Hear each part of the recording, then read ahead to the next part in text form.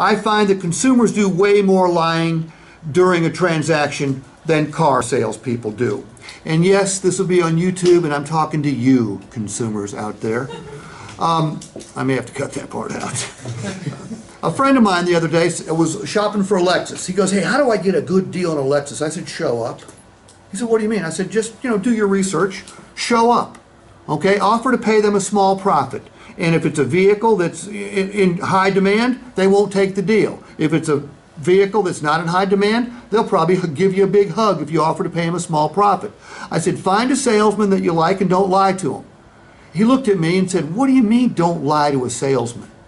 He goes, I'm worried about the salesman lying to me. I said, look, trust me. Consumers do way more lying during the automotive purchase process than salespeople do. We're under suspicion from the moment we meet and greet them, right?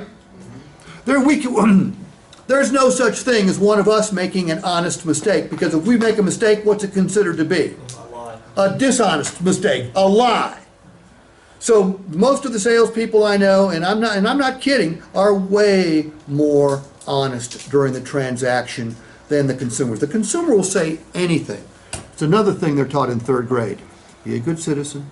Don't lie, cheat, or steal. Unless you're on a car dealership lot, then anything goes. Okay?